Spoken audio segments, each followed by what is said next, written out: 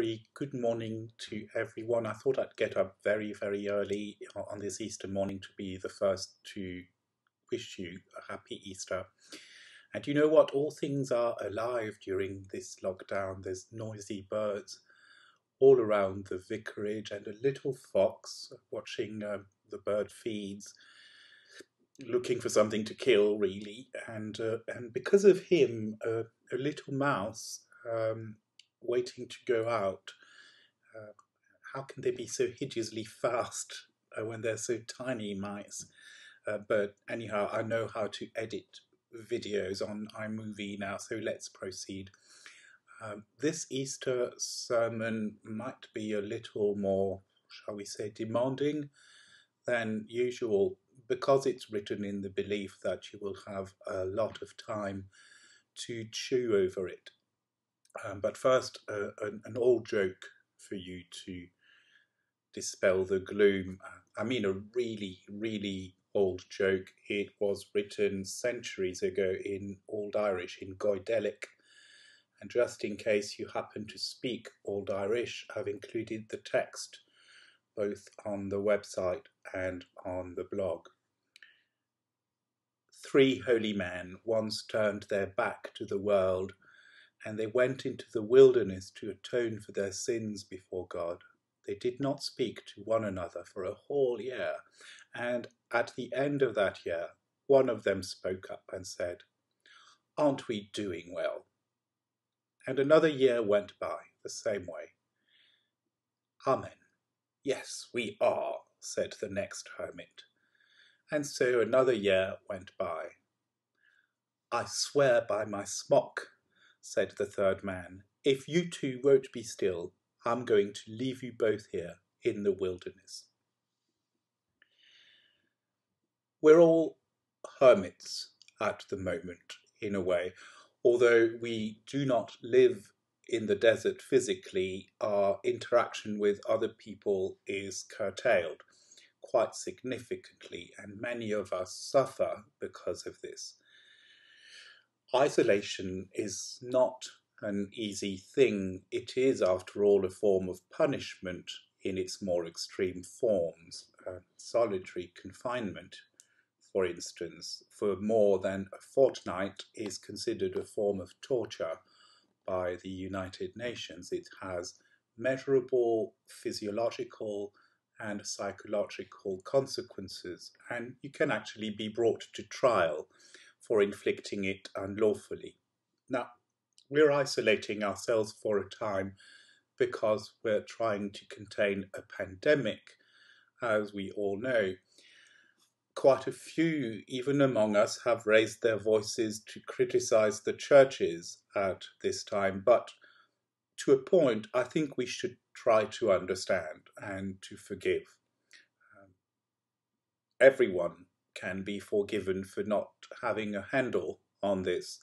Governments, medics, researchers, and churches too, because nothing like this has ever happened before. We've had killer viruses, of course, to be sure, but not in this age of mass travel and of very easy mobility. So we have to stay put, we have to stay home, and it's difficult, it's boring, it's unpleasant in so many ways, but it's also a great spiritual opportunity.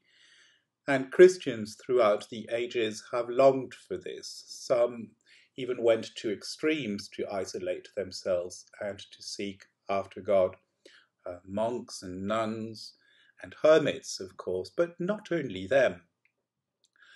Our Lord frequently withdrew to pray. He even used to go into hiding to do so. And he did this often too.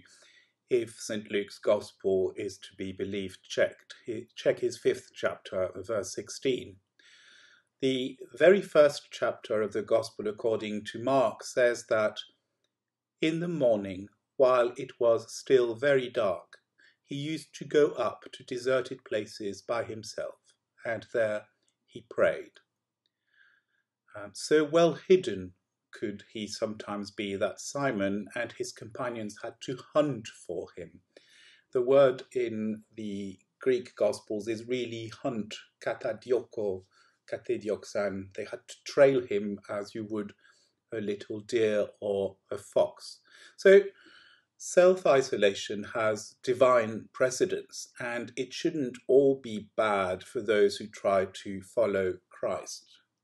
Hermits are not just loners or people whose vices and foibles are, shall we say, less sociable than others.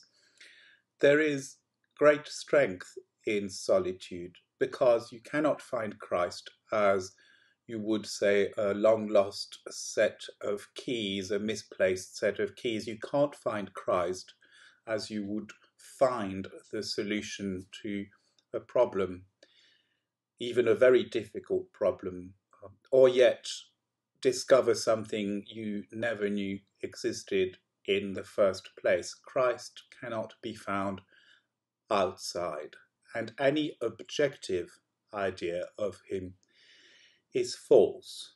That is to say, any concept of him as an object, as something out there that can be described accurately. Sure, some people claim to have visions of him, but, and I'll say this brutally, not two of their visions are alike, and they cannot therefore be true. With Bishop Butler and with traditional Anglican doctrine on this matter, when John Wesley was field preaching in his diocese way back in the centuries, Bishop Butler took him to task, famously telling him, "Sir, the pretending to extraordinary revelations or gifts of the Holy Ghost is a horrid thing, a very horrid thing." St. Paul famously had a vision of Christ, but the experience left him very puzzled indeed and blind to boot. Pondering his experience some 14 years afterwards, he wrote this: "I know a man in Christ who was caught up to the third heaven. Whether in the body or out of the body, I still do not know. Only God knows. And I know that such a man, again, whether in the body or not, I cannot tell, such a man was caught up into paradise and heard things that cannot be uttered, that no mortal is able to repeat." So there we have it from the mouth of an apostle, no less. He only got caught up to the third heaven, and there were supposed to be 7, and he was left unable to speak about it. He even added that to keep him from being too proud about this, a thorn was given to him in the flesh, and 3 times he begged the Lord to be rid of it.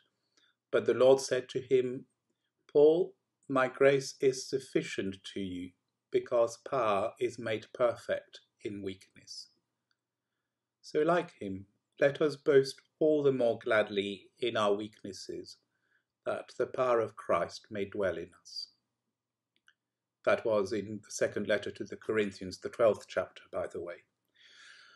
Christ cannot be found outside. His kingdom cannot be found outside. The kingdom of God is within. It's a bit like the error pages on failed Google searches. They tend to display messages that say, "Oops, sorry, there is nothing here." Well, no, there is something there. There is an error page with all sorts of links to other things and a message saying that there is nothing there. And by that, they mean not the thing you were looking for. Just so, God will not conform to what we are looking for. And if we search for him with preconceived ideas and pictures and notions, we will hit the error page. Again, when we read the stories of those who saw the risen Christ, we inescapably come to the conclusion that all of them were surprised, all of them.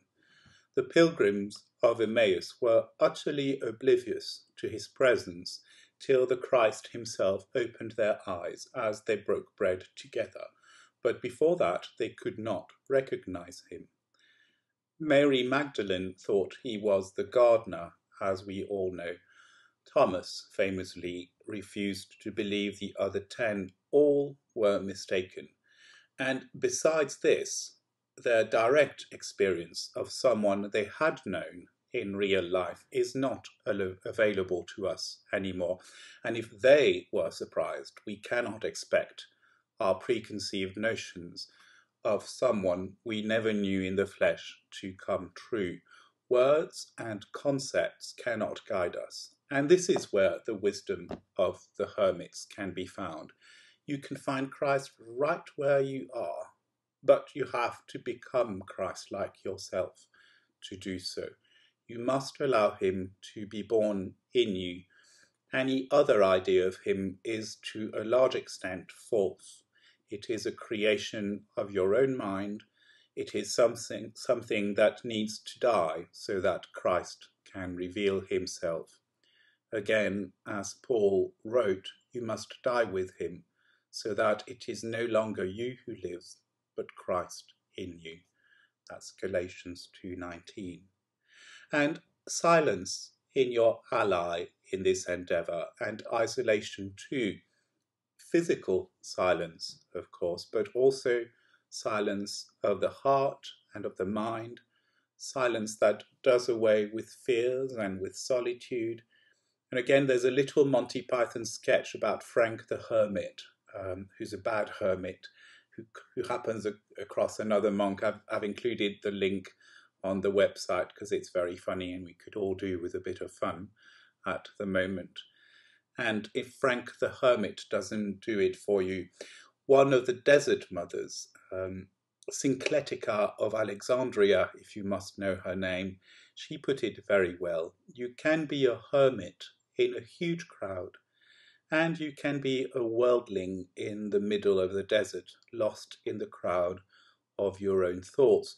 Syncletica had been a real beauty in her youth, apparently, and she'd taken over the family business once her parents had died. She's one of the very few rich, beautiful business women who had it all in late antiquity.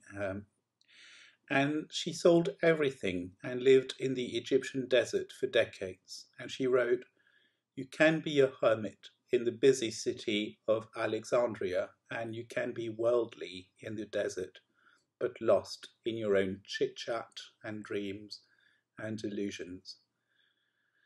So here's my little advice for these unpleasant times.